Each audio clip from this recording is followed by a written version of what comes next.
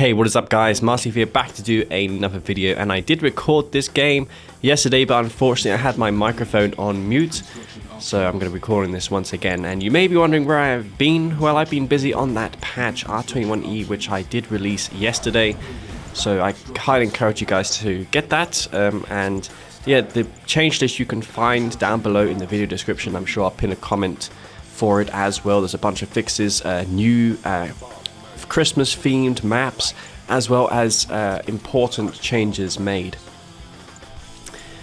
And I always recommend you guys get the 4K mod as well. I made it to work with R21. The two go together perfectly. So this game here is going to be versus Senna on Tournament Airstrip. I want to provide some content now. You may have noticed by now that I do have a little bit of a cold. That is true. Nonetheless, I'm going to do my best to provide some content, and I'm going to be playing as the Black Hand faction in this particular game here. I will try and record the events of it. I'm obviously going to have an easier time because I did this video before. I'm not going to take that contested spike because I don't know my opponent's faction. Raider Buggy First can reach that middle spike and negate an engineer. Unless you're a GDI and you dig a foxhole, you can probably even take that garrisonable structure and safely put your engineer inside of there. So yeah, Black Hand on this map, pretty good. Bike Buggy, of course, is the best thing to do, and then it does turn into a bit of a challenge later on if you're against GDI, trying to contest that bottom field against Juggernaut spam. But I see he's Scrin, so no Juggernauts to contend with. But on a map like this, Juggernauts in the late game can be tricky to deal with. With the new Tiberium Vein implementation, I feel Juggernauts are going to be a little bit less oppressive versus Nod factions, because now the Juggernauts will take more damage. They won't be destroyed. I nerfed the damage by 20% on the Tiberium Vein detonation, and spoiler alert, that is actually the nerf EA should have applied in 1.02. It was on the 1.01 patch notes that they had nerfed the Tiberium Vein damage by 20%. That never happened. I did nerf it on the damage prior to the main blast of the tip vein. Kept the Tiberium Vein final blast damage the same, but I did nerf the radius damage, it's what it's called in the files, by 20%. Which coincidentally makes it not one-shot kill harvesters and units such as Juggernauts, which have the same health as a harvester. It's a big tier 3 unit, but it's quite vulnerable. It's very good when you escort it with an engineer, with an MCV, because then you can reclaim those husks. Husks have an invulnerability time of 5 seconds, and that's not something that's exclusive to a mod. That's just how it is in this game. Husks can be destroyed for 5 seconds, which means you can put an engineer in that husk as soon as it falls. Cabal's exceptional against these Seeker tanks. They don't have much gun armor. It's a hybrid between a light vehicle and a tank. It's not a tank though, because it can't crush. It's like a Pitbull. I would say it's like a Pitbull. It has more armor and damage compared to a Pitbull, but it does lack in speed. It's roughly the same speed as a Scorpion tank, but it does have the upgrades available to it. And seeing that Senna is Reaper-17, he'll have access to the Attenuated Force Fields upgrade, as well as the Shard Launch upgrade, which is very good for the Seekers. Bike swinging in here. I'm going to target these Seekers instead of the Harvesters. Maybe I could have killed a Harvester there, but nonetheless I did thin some of his forces out. I had the Force Multiplier right there. And yeah, we shall see how this goes.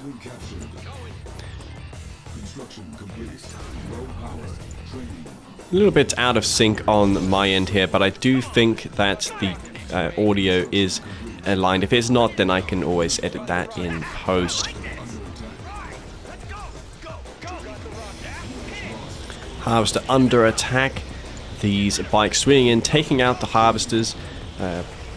I did get away with half a tank of Tiberium, which is pretty good for me. In this patch, Tiberium do visually show the Tiberium contents within. So if you take some blue Tiberium, it will show on the harvester itself. Grin Harvesters don't, however, but nor do they drop any Tiberium when they're destroyed. In R21, if you have more than 2 blue crystals in your harvester, a blue Tiberium crystal will spawn when the harvester falls. Which is a small detail. Lightning Spike, very good against attack bikes. It pretty much 3-shots them, which makes it excellent for that area there. It gives Senna also the vision radius. And since my harvesters are unstealth, they're going to be targeted down by that Lightning Spike. It's going to get some chip damage dealt on that harvester. And I'm going to put down a War Factory because I'm super behind in this game. I went for a failed 2 War Factory. Senna's super ahead. I did not kill any harvesters. I'm trying to take some blue Tiberium, but I'm unfortunately going to be intercepted there. I'm going to get my harvesters chased back.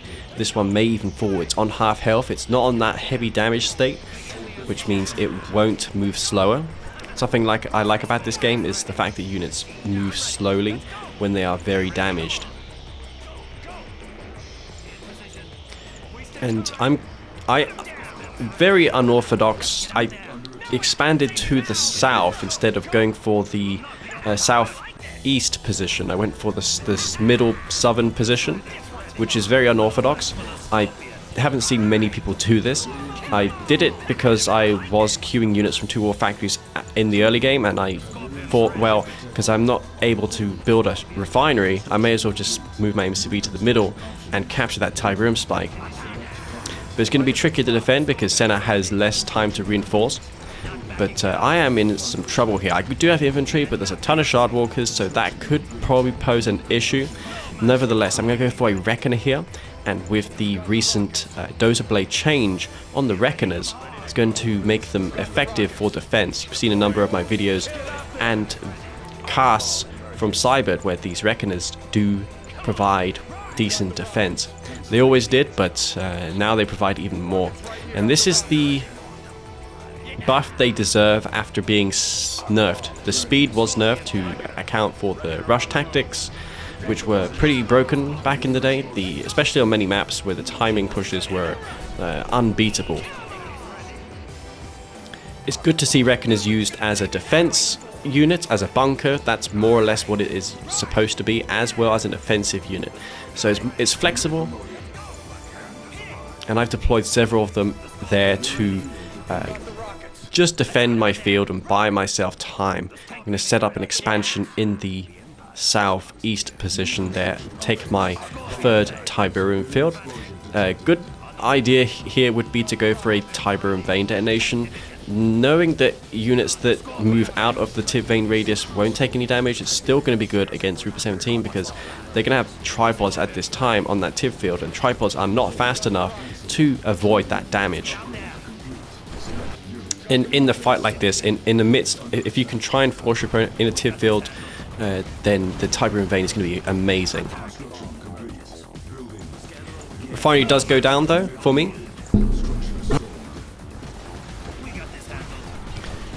And the first tripod does come out, so Reaper-17, they do rely on those tripods, and there's a lot of action happening here. Flame tanks, I'm building 2 or 3 of them to get some damage dealt, because I have just been on the defense for the majority of this game, and that is not how you win games. You need to do some harassment, and I'm trying my hardest here to deal some damage to him. I do have a bike which has promoted, and I've kept that bike alive. I'm going to try and milk that to heroic. I first thought about ranking this up when it was veteran. I did some micro to get the last shots on that bike, so it gets the promotion, the veterancy. You only get veterancy for killing units. With structures, every piece of damage accounts for veterancy, but unit kills, the unit that gets the last shot will gain all of the experience. So yeah, I'm manipulating this bike here to get the last shot on that Seeker, which will not promote, but it's going to help me promote it up. It doesn't take long to promote bikes, and they're very effective once heroic. They don't have much health like the stealth tank, but they do have exceptional DPS, and they have that twice the rate of fire with that heroic veterancy rank. They still move pretty quick in that heavy damage state, fast enough to retreat from the Seekers, and Seekers and Shardwalkers still the name of the day for Senna. He's going for those tripods, he's taking that Tiberium field. We can see in the minimap he's got plenty of Tiberium left to take. So do I, but I don't have a tier 3 just yet. I'm going to defend my top base, go for that quad turrets because hey, why not? It's an upgrade that adds a 4th turret to your hub-based turrets, which do not desync the game anymore in this community patch. It's only $1,000, as it was the case in 1.02. Blackhand have very effective Shredder turret spam because they get the charged particle beam upgrade. Even though it is slightly nerfed against vehicles, it's still amazing and it can act as a meat shield. It's going to also help me to defend against the buzzer hype buzzers. If Senna base pushes with his drone platform and places down buzzer hives, those shredder turrets will just aim down the buzzers from those hives. It also defends my infantry against buzzer swarm. Anyway, I've got a heroic bike here, which I said would be good, but sadly for me, I did not have the multitasking to control and look at everything at once. Now I am doing a good job here managing my forces in the south and in the north. You can see I'm trying to defend Seekers in the north, but the Seekers will overwhelm my Scorpion tank army up there. The Scorpion tanks have passed their sell-by date, and there we can see the Tiberium Vein going off on those tripods, taking out 1 or 2 of them. So yeah, even though the Tiberium Vein detonation is avoidable, the damage is exceptional. So it's not a nerf, it's more of a change, and it's exactly how EA intended it to be. The fast units will be able to dodge it, but the slower ones will struggle to get out of there. Now Titans and Predator tanks can avoid it. Well, they don't take all the damage because they can get out of that before the final blast goes off, which will prevent them from dying. The Titans also have the adaptive armor ability, which will substantially decrease the damage inflicted on the Titan. And these Reckoners, I'm still continuing to build them for that defense, building more of them because yeah, I lost that fight pretty decisively. Power plants falling here. I'm upgrading some of my power plants. I decide to sell one of my power the Tiberium chemical plant because I've already summoned in the C Tiberium, or I may not have done, but yeah, I needed that power. Could have been better to power it off, but I really only had 1 or 2 support powers left to use. Redeemer does come out, so yeah, I need some tanking force on this map. Infantry is good, but against these Shardwalkers it's just really difficult without anything besides the infantry. So the Redeemer's going to force out more of these tripods. That's a ton of tripods, and I don't have anything really to stop them. A single Obelisk of Light is not going to be enough unless I building block that behind something like a Tiberium silo. I sell off that shredder turret there, and yeah, we can see that the Tiberium is running dry, but I did not have any harvesters on the northern Tiberium field. A lot of players have the habit of keeping one harvester continuously harvesting from a Tiberium field, and that's a mistake in my opinion. I think you should let a tip field regrow, and then in the late game, such as now, you're going to have that extra field, whereas your opponent will not, and that's a big deal. So the Rage Generator does fire off, and we can see what is going on here. This Redeemer is there, used its Rage Gen, inflicted tremendous damage on these tripods, husks being destroyed. And since I don't have a Rage anymore and there's loads of buzzer hives, this infantry force is going to be taken out. The Purifier is doing what it can to destroy those hives, does go down there. And the thing about tripods is, yes, he's losing tripods, but if I don't have the forces to take out the husks, Senna can just put down a buzzer hive and reclaim those husks. I don't have any flame units in my Redeemer either, so I can't move forward and destroy those husks. So yeah, this is a big problem for me. I don't have a standing army, and Senna has those husks which he can take. Now I did save my Redeemer, and we can see those shredded turrets coming in handy here, taking out those buzzer swarm buzzers, which is why I built them in the first place. And now I'm going to rally my harvesters to the north, and I'm in big trouble here because yeah, I can see he's going to have those husks. And one thing going for me is that I do retain control of that Tiberium spike. It's not a lot of income, but on a Tiberium limited situation like this, it's a big deal. No growth stimulator on this field. I don't think there would be the opportunity to build one there. It's unwise. Despite it having more health now, it's still not a good idea. But on your safe fields, it's a great thing for Reaper-17. They get that passive income. Rage Generator fires off once again, but Senna was spamming the S key on his tripods, which will avoid the bulk of that rage gen damage. The Husk does go down there, and now, yeah, this is looking pretty bad for me, because now this Redeemer is getting low on health. There's no reinforcements, and the Redeemer on its own will go down. It's just like that. You see the Redeemer goes down. That's my huge tanking force out of battle once more. Now I'm going to be on the defensive. No Reckoners for me this time. And Senna's got these tripods. He can even summon in the reconstruction drones. And this game is pretty frantic. I mean, there is several mistakes from both of us here, but I thought it was a great game to highlight. Senna, for instance, did not get the blue shard upgrade just yet. That would have helped him versus the infantry. But yeah, I could have got the blue flame upgrade myself and dealt more damage with those infantry, especially when those units went for the crush. The blue flame is a great thing against those units trying to crush me. A building block and Obelisk of Light, and this is going to be taking out these tripods. These husks are going to be right for taking, but not with that many tripods there. And I do building block with this silo. It's going to buy my obelisk slightly more time to take out that obelisk. But that is going to be it. Anyways, guys, I had to pause my microphone, but here I am back again. Yeah, the husks are going to be reclaimed, but I'm putting down these shredder turrets to stop Senna from reclaiming them. Those shredder turrets will automatically target infantry. And I've got a Redeemer rebuilt as well. I'm going to put Engineer in there as well as a Flamethrower, which is acquired by placing a Black Hand squad inside of your Redeemer. Most players get them by selling their Redeemer Engineer facility. This game I decided not to sell my Redeemer Engineering facility off, which allowed me to quickly get out this secondary Redeemer. And as you see, because he didn't acquire any tripods, this Redeemer is going to make short work of all of these Shard Walkers here. And I know that the Redeemer has a special ability where it can destroy drone platforms and even drone ships. You can actually headbutt a drone ship. The collision of the Redeemer reaches all the way up there, and you can kill drone ships that way, and it's always satisfying to see when it happens.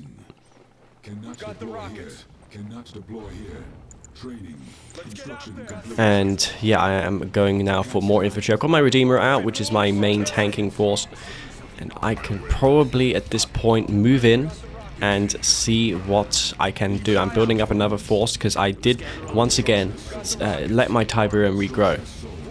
But it's really down to the wire here. I've got this infantry which are going to be cleaned up quickly by the Shard Walkers, but because I don't have a tier 3, it's basically the best thing I can build at this moment. I don't think Scorpion tanks are the way to go when my opponent is still on tier 3. Eradicate Hexpod does come out. That is a problem for me. Now this Redeemer's got to combat an Eradicate Hexpod as well as this Shard Walker army. So both of us have basically the same amount of forces. Putting down the shredder turrets here with the quad turret. You can see that 4th turret on the hub itself. This is definitely a rarity in games, because back in the day that would desync, and nowadays it is safe to do so as long as you're playing on the 1.02 plus patch, which is the R21 map packs. You can download those map packs from the video description down below. I'll provide links for that, and as mentioned in the start of the video, you will find the 4K mod as well there. This Eradicate Hexpod, albeit not garrisoned up, is going to get himself a lot of resources, because the recycler system generates resources for every single kill. And you can see the Shard Walkers, when they crush my infantry, are generating funds. He's getting so much money here. My army is being converted into Senna's bank balance, so he's got loads of resources with this Eradicate Hexpod. He should garrison that Hexpod up with some infantry, disintegrators, but he's going to have a hard time to do that right now. And now this Redeemer does use its rage gen. That Ravager could have gone in the Hexpod, but it did get rage gen. So this Hexpod just does not have the ability here to keep it garrisoned up. We're going for more infantry. Shard Walkers moving in. Hexapod as well. He's trying to crush my infantry, trying to stop me from getting more of this infantry out before I get a critical number of them. And this Redeemer moving in with its flamethrower will finish off the